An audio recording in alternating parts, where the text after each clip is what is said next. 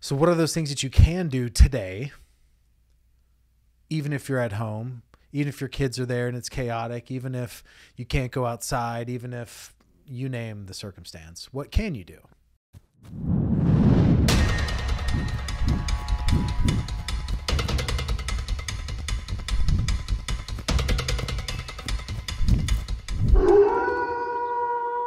What's up, everybody? Welcome to the Sales Wolves podcast. As always, I'm your host, Tyler Jack Harris, and I am a sales wolf. Ow!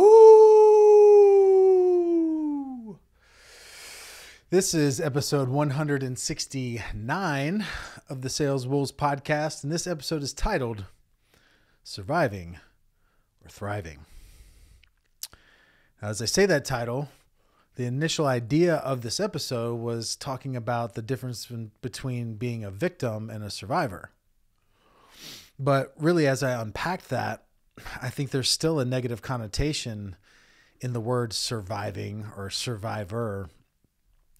And what we all ultimately really want to do is thrive. At no better time than right now, as we're starting to slowly come out of this COVID crisis across the world and certainly across certain states in the U.S., and things are beginning to open. People are beginning to get back outside and around other people, is really taking a look at yourself and the way that you handled this crisis, all this chaos. There could be job layoffs, furloughs, businesses that were devastated, health crisis, one of your family members. But will you look back at this period of time and will you say that you survived COVID-19? You survived this chaos? You survived this crisis? Or will you be able to look back and say that you thrived in this chaos? Because what I know about every situation, every struggle, every obstacle, is there's a lesson to be learned in it, that there's purpose in it. And that's largely up to you on whether or not you are a person that sees that struggle as a potential lesson, sees that struggle as a potential area to grow in, grow through, or if you're someone that does take that victim mentality and just looks at it as, oh, these things are happening to me. Oh, this crisis happened, this virus, got laid off. I'm just a victim. There's nothing I can do. Well, the reality is, regardless of how bad the situation is, there's always things you can do. There are things you can control. There's plenty of things that you can't. But if you're spending all of your time and all of your energy on those that you can't control, if you're staring at the TV, watching a death count rise, what can you control? And so when you look at thriving through chaos, it's about identifying those things that you can control, those things that you can do to move forward, and actually doing those things. I know that sounds crazy. Maybe it sounds simple. Maybe it sounds stupid. But in application, it's super easy not to. So what are those things that you can do today, even if you're at home, even if your kids are there and it's chaotic, even if you can't go outside, even if you name the circumstance? What can you do? And then are you doing those things? Because there's a big difference between the awareness of what is possible and actually acting towards what is possible. So those that will come out of this crisis and thrive are the ones that put in the work during the crisis. Billions and billions and billions of dollars will be made post-COVID-19.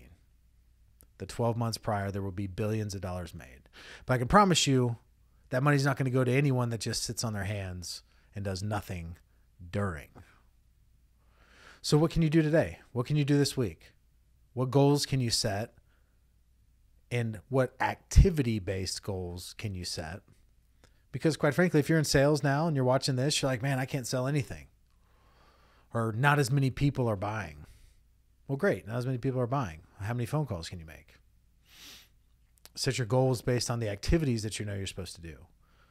with an understanding that conversions are down, that close ratios are down, that less people may close in that call.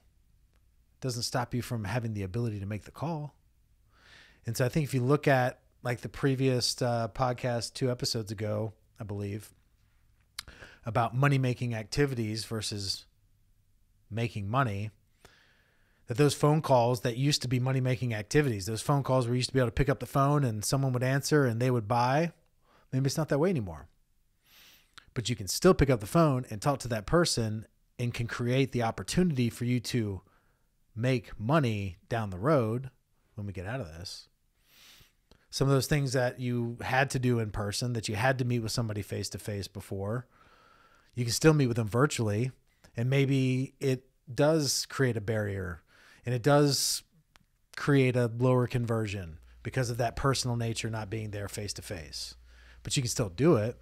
And by doing so, you'll be able to make money after this is over. But the reality is we're entering into a new normal. I don't think that there's anyone out there that's confused that, flip the light switch on, crisis over, everything is just going to go completely back to normal. There will be new things, new modes of operation, new ways of connection and interaction, new ways that businesses are reaching their clients, customers, members. And so you can be on the front end of that and you can be a part of that wave, that avalanche, or you can sit back and just watch it happen. And that's really my encouragement in this, is no matter how you have treated the last 8 weeks, whether you have played the victim, whether you have isolated, cut off communication, and just completely done nothing, you can start today. It's never too late. It's never too late to go back to the drawing board, go back to the basics, figure out, okay, here's the limitations of what I can do right now, but here's what I can do right now, and then go do those things. Every single piece of effort put in today will bear massive fruit tomorrow. And by tomorrow, I don't mean the day after today. I mean when this crisis is over and when things start opening back up. And then one of the biggest things that you can do is just be in constant contact with people. Like, you can use your phone during this crisis. You can talk to people, whether they're prospective clients or whether they're existing clients, whether they're people that work with you, whether they're just friends and family. You can use this time to build relationships. Again, that is not a money-making activity, but it is an activity that will make you money later. And lastly, I'm so focused on this idea that progress is really the catalyst for success and happiness, that it's all about progress. And progress today may look very different than progress 5 months ago. But progress is still progress. Any progress is still progress. Slow progress is still progress. A little bit of progress is still progress. And if you're not doing it for you, do it for your family. Your spouse wants to see you in the midst of progress. Your kids need to see you experiencing progress. Your friends and family need to see you experiencing progress, because when you do, they will. When you are doing the things that you can do and staying active and getting stuff done and time blocking your schedule to be able to spend time with your family, but also spend time doing those things that you can do to push the ball forward, it'll give them the courage to go out and do the same thing. And that's what everybody needs. So, are you going to be a victim? Are you going to survive this crisis, or will you thrive through this and grow through this process, become a better version of yourself when we come out of this, a more equipped person, a more compassionate person, a more loving person, a more driven person, so that the next few months after this crisis is over, you can not only make up for everything you lost, but you can push forward way ahead of the goal that you had first in place.